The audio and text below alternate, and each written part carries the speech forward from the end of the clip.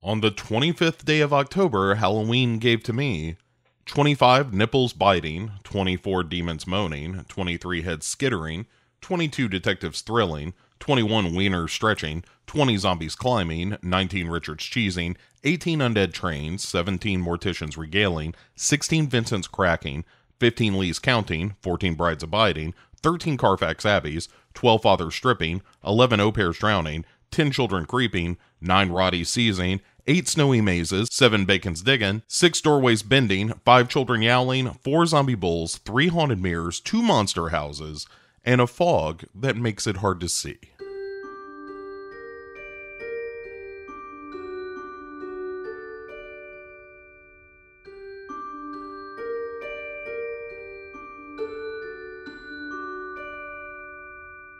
Hey there, everybody. Welcome to day 25 of the 31 Days of Halloween. That is right. We are on Sunday, October 25th.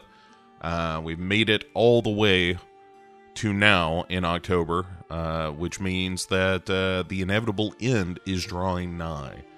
That's a bit of a bummer, but I gotta say, moments like this are what makes it all worthwhile. Because we are talking about the movie Mausoleum from 1983, and a little bit of background with my history of this movie, which is very limited. I confused this movie with One Dark Night all the time. And I realized at some point, I don't think I've ever actually sat down and watched Mausoleum. I've seen Mortuary and I've seen One Dark Night, and somehow I had conflated Mausoleum to one of those two movies. And so a big shout out to the Belcourt Theater here in Nashville, Tennessee. They were hosting their 12 Hours of Terror, which is normally an in-person event, but due to the current circumstances with the pandemic and whatnot, they did a virtual a horror film festival, and it was great. It was streaming, had a little chat room. People were really into it, were really into the spirit of it, and it was a tremendous amount of fun. It has led me to think I want to do something similar to that for the Legion side of things. So I don't know. We'll see. But I've got some plans, because I was like, doing like a marathon like this with our network would be super fun, and we have the technology to do so. We could cast that shit right up, and that would be a blast. So that aside, future plans aside, the festival kicked off with the movie Mausoleum, which I was really excited about because, again, I never saw it, and I was excited to see it, because, anytime I've seen a movie that I've heard talked about and have never seen, that's always kind of exciting.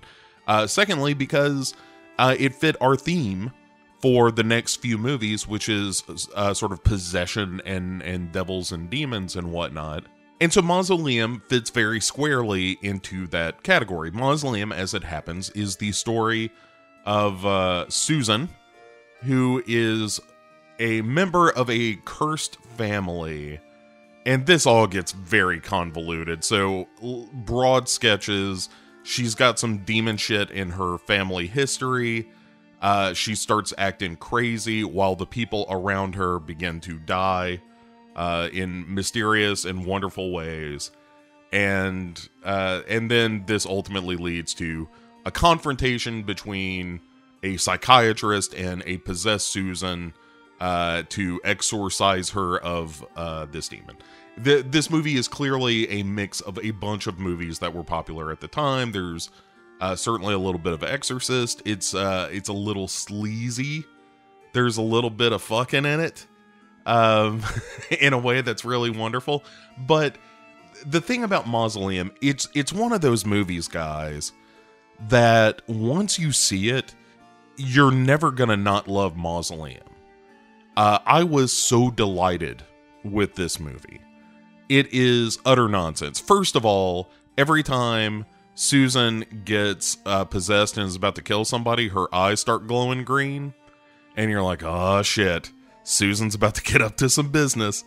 And it is stuff like she makes one dude's head explode.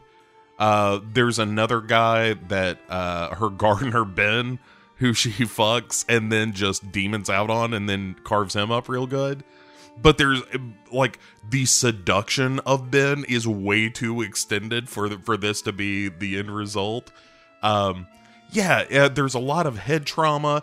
There's a character you will recognize, an actor named Marjoe Gortner, who plays her husband. That's really wonderful.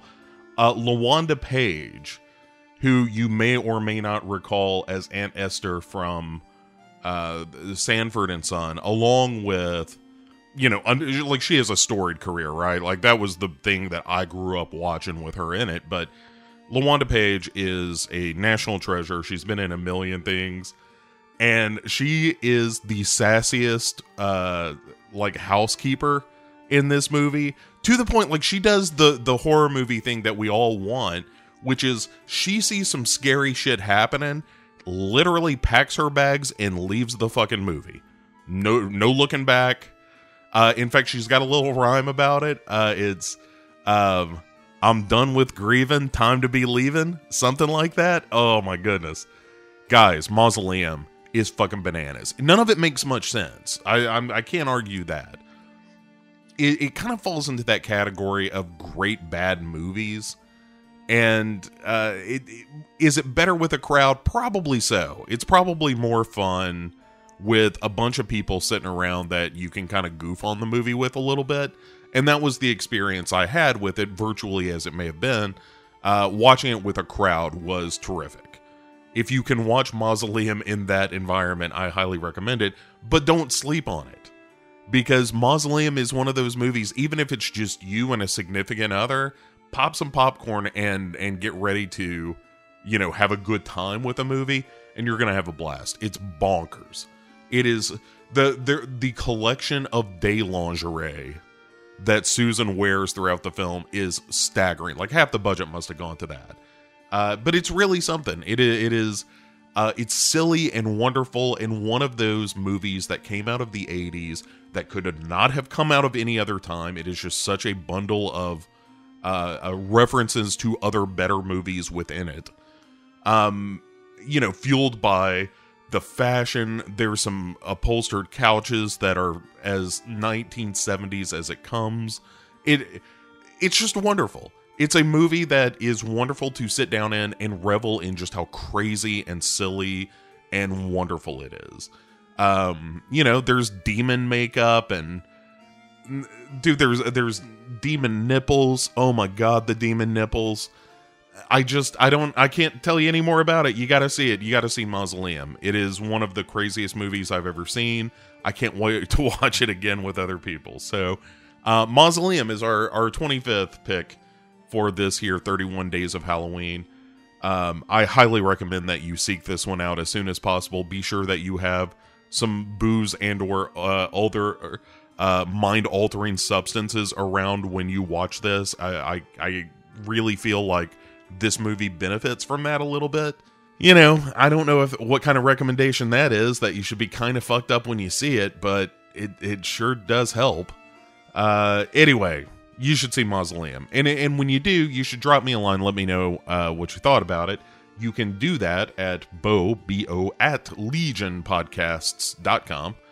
And there you can tell me all about what you're watching, what you're doing to celebrate the Halloween season. We got less than a week to go, and I'm both sad and excited to get to this final stretch. So thanks for listening. As always, I will be back again tomorrow with another episode of the 31 Days of Halloween here from Legion Podcast. Till then, have yourselves a great Sunday. Have a spooky Sunday. And I'll see you bright and early Monday morning. Talk to you then. Bye.